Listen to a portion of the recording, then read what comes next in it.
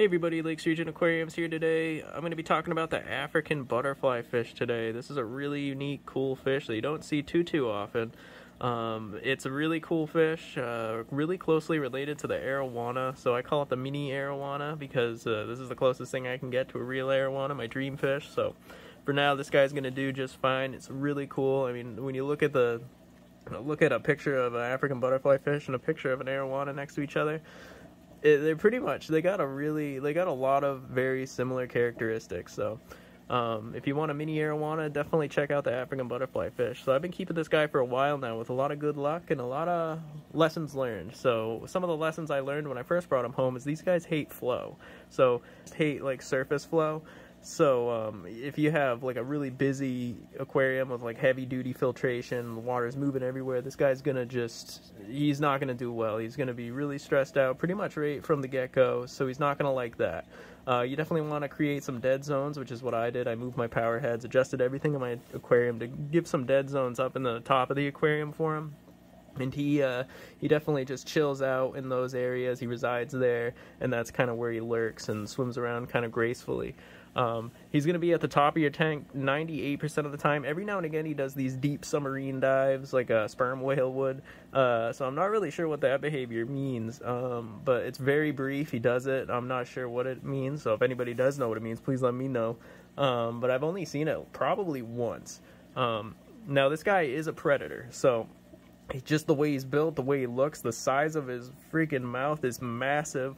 So you want to be careful of smaller fish. I mean, it hasn't happened to me. I haven't had any fish go missing or anything like that, but I'm sure out there someone has an African butterfly that snatches up fish. Plus, during feeding time, the size of his mouth when he goes after the food, if a tiny fish gets in the way, I mean, I can definitely see an accident happening. So you definitely want to be careful of that.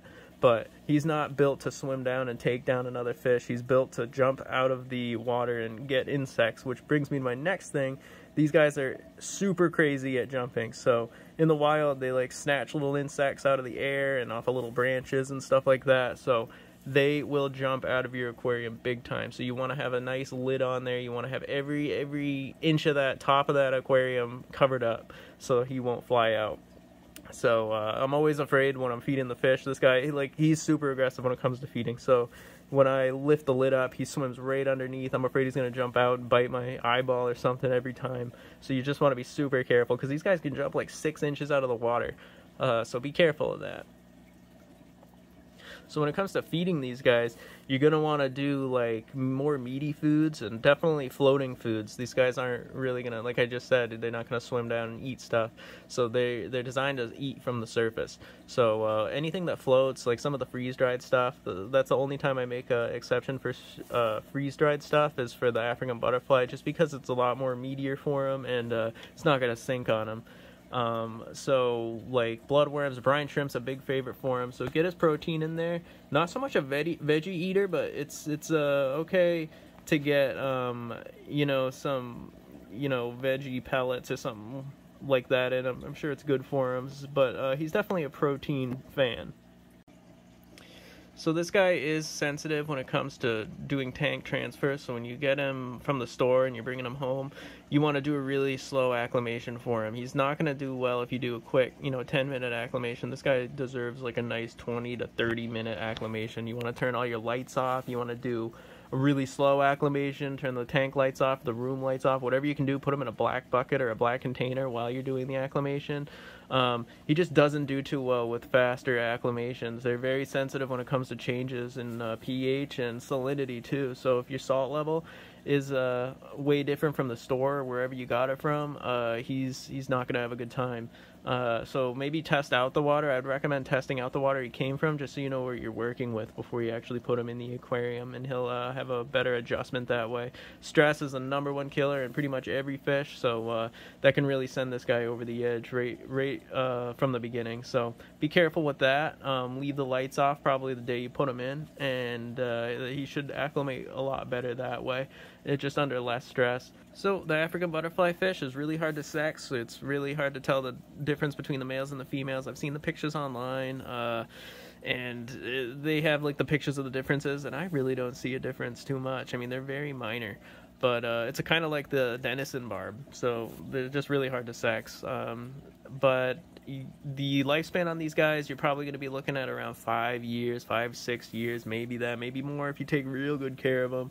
But lifespans are always a hit or a miss. I mean, you never really know. It really depends on the quality of the fish and the quality of the fish's life. So the lifespans are always a hit or miss, but on average, you're probably going to see 5 years or so. They're not going to get too big, too, so you can actually keep these fish in relatively smaller tanks, like a 30-gallon or something like that. Mine's currently in a 55, but 30 gallons would be totally fine. Just, again, you want to watch out for the flow in the aquarium. But, yeah, they're not going to get huge, so you're probably going to see them around 5 inches, probably more so 4 inches. But these guys are super cool, and I definitely would recommend grabbing them. They're a super fun fish to have, and I think you'll really like them. It's a really good time to kind of study this fish and see what it's about. It's just so unique, and the way it glides through the water so gracefully. It's a really unique fish. You don't get this behavior out of other fish out there. So, and plus, it's the poor man's Arowana, kind of. But these guys are expensive. Not like Arowana expensive, but I mean, if he goes flying out of your tank, you're gonna be real upset. But definitely, check him out though, and I think you guys will really like him. But you guys have a good rest of your day. Thank you for watching. Have a good one. Bye bye.